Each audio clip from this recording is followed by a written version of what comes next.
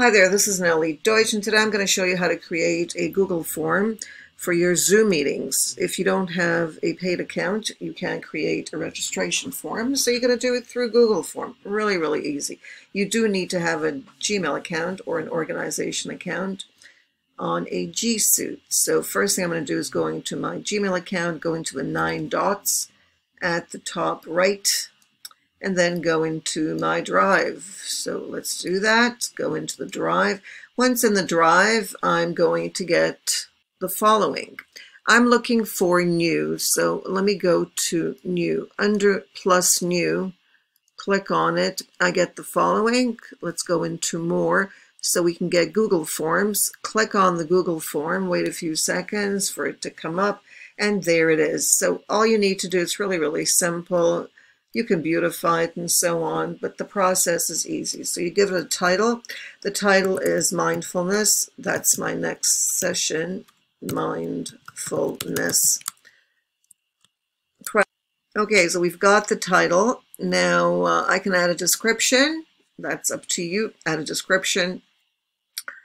A valid email. Now this is important here. Make sure that you have, this form is collecting email. All right, and you can change that under change settings. So let's take a look at the general change settings. Collect emails, you want to do that. Response, receipts, if respondent requests it. Requires sign in. Now this is important, otherwise you may get people signing in a lot of times. So this will limit it to 1 time, which is fine. Respondents can edit after submit. I like to leave this. See charts, that's nobody's business. All right, so here we are. We got it set.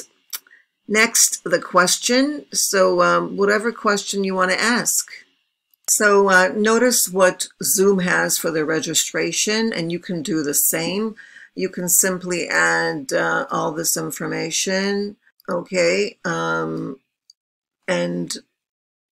you add the topic, of course, the title, the date, okay, first name, last name, email address, and confirm. That's it. But you don't need to confirm because I think that's fine, but you might want to do that. And then click on register. So that's it. So let's go back to the form and add the same information, unless you want to add more, but this is the very basic. So in the description, notice what's over here. You can add an image and you can add a video as well, which is really important. So take advantage of this, add a YouTube video or a video, or add an image. I don't know if you need to do both, but you can. So our option 1, and these are going to be required. So let's add full name. Notice the short answer text is a description. In order to do that, you need to go into over here. Okay, so let's open that up. And then you get description. All right, and then also response validation if you want that. Okay, but that's up to you. So the description, I'm going to click on it, and then it allows me to write a description. So here I'm going to write first. For the next one, I get the question by going to the plus. So let's do that. Plus for the next question. The next question is going to be the email, but you're collecting anyways. But if you want to, you might just want to do that. Okay, so write a valid email, and then the conditions will be, okay, response validation. So in this case, notice what the options are. You've got a few things. You've got the date, time, if you want age, or if you want any information that you want, you can use these.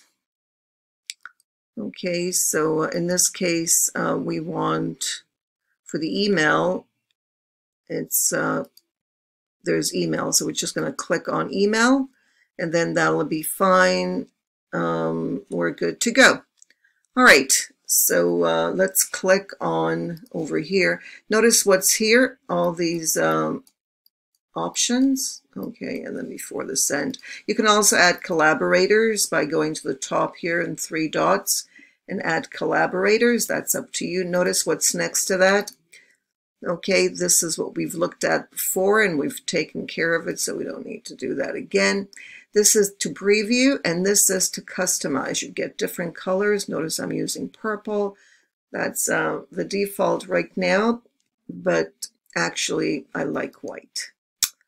All right, and the color I'm going to use is, well, you can try all these out. I think they're pretty bad.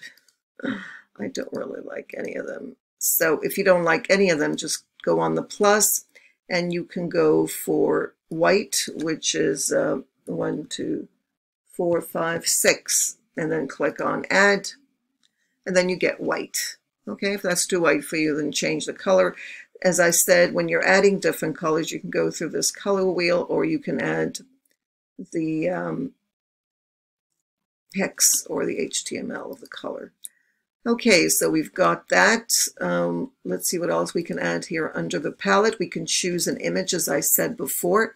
So you might want to choose an image. You've got these possibilities. You've got some photos here, your own photos, or you can simply add upload and then browse through your computer and upload. Okay, so I've added mindful. Okay, you could add something better. Notice the size wasn't right. Okay, next, responses. Now this is really important. You want to open a place for the responses, and let's get rid of that.